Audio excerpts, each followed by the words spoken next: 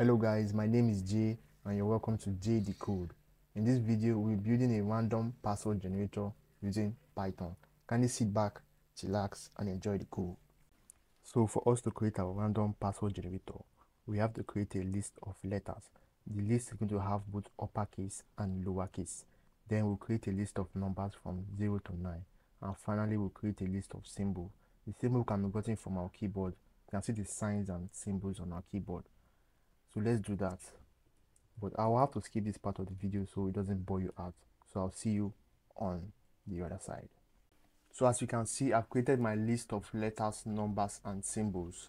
My list of letters are both uppercase and lowercase. Let me break it down so we can enter into the screen. My list of numbers are from 0 to 9, and my list of symbols are the ones I was able to get from my keyboard.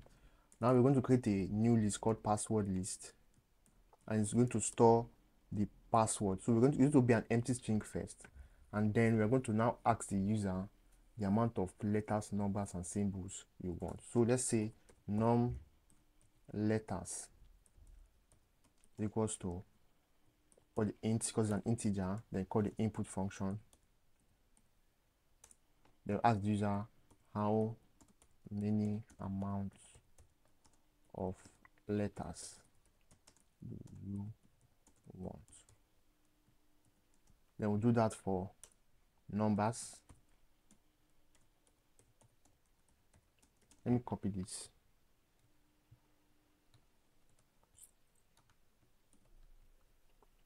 Change the letters to numbers. Then we'll do that for symbols.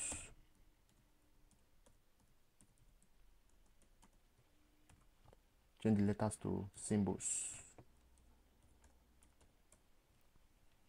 So now we'll create a for loop that is going to loop through the range of the num letters and then select randomly the values in the letters, numbers, and symbols list. So let's do that. So we'll say for alphabet in range of 0 to the num letters, which is the number the user is going to give us. Then we'll actually create a new variable named random letters. Now this variable is actually going to select in random the values in the letter list. But first of all, we have to import a module called random. Let's do that. So we'll say import random. Then we'll say random dot choice of letters. So now it's going to select randomly the values in this letter list. Then let's print random letter. So I'm printing random letter.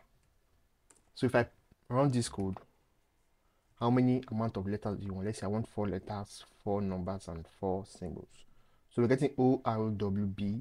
If I run it again, say I want 3 letters, 3 numbers, and 3 symbols, we are getting ED and E. As you can see, it's actually selecting the random alphabet in this letter list. So that is what the random.choice does. It selects randomly the values in the list.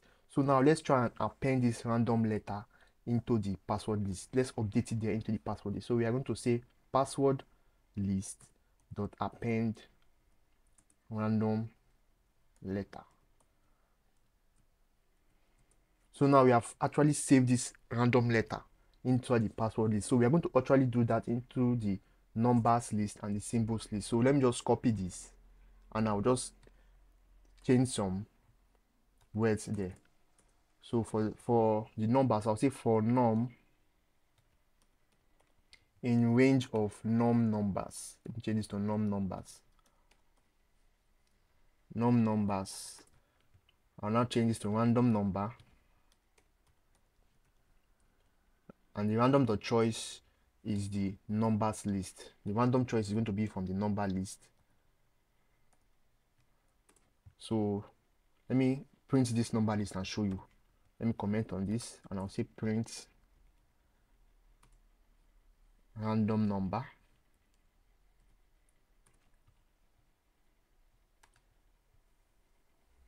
So how many letters do you want? I want 3 letters, 3 numbers, and 3 symbols. As you can see, we are getting 9, 3, and 1. This is the random number in the number list. So I will just update it back into the password list. Update those random numbers into the password list. So I'll change this from random letter to random number. And I'll also do that for the symbols list. So let's do that again. So I'll say for sign in the range of 0 to the number of symbol, which is num symbol. And random sign, change this to from random number to random sign. And the random choice is going to be from the symbols list. So I'll say symbol. And we are appending the random sign into the password list.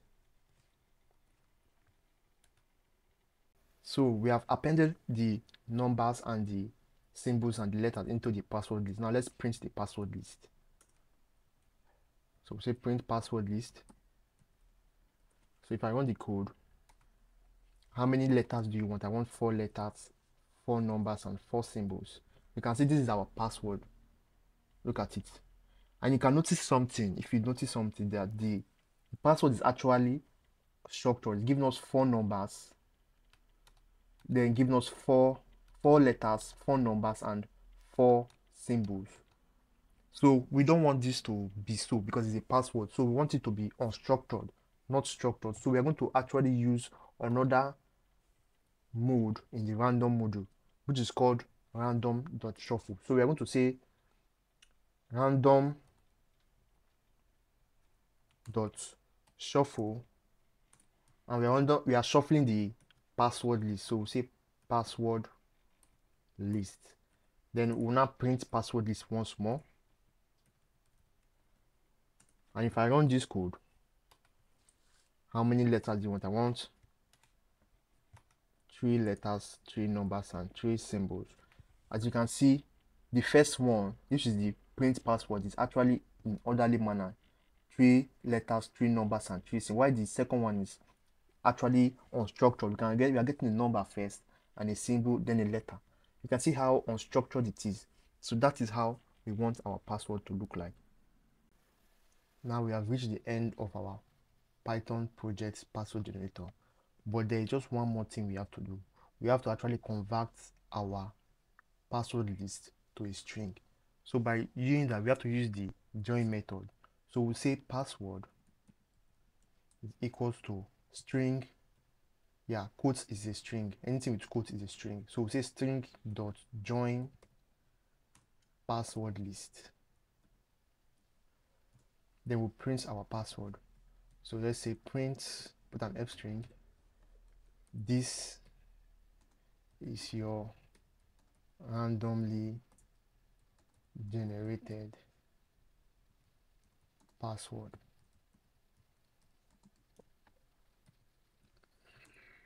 Let's put a double quote around it. So if I run this,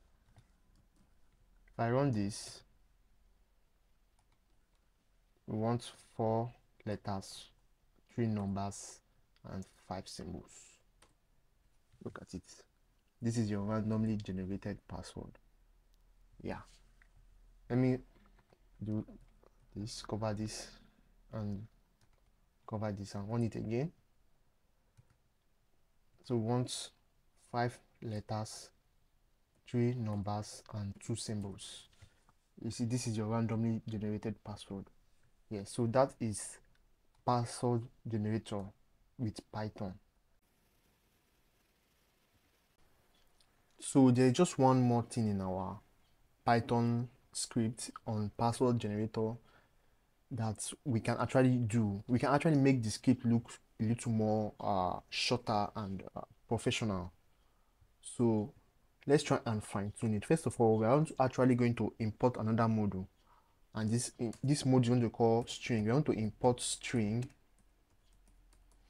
and then we want to clear our letter list, clear the values on our letter list, clear every single thing.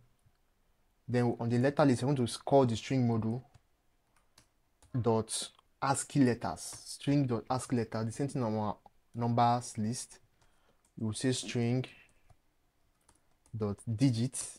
Then for our symbols, we'll still call the string module, and with this one we are going to say string dot punctuations. Then for our for loop, we're actually going to use a list comprehension here, so the code looks more faster or takes less line. So let's cut out this our for loop, and I'll paste it at the back end of our random.choice letter. I will remove the colon and create my square bracket. Then I will correct my indentation. I'll do the same thing for my random number. Cut it out, paste it here, create my square bracket, correct my indentation.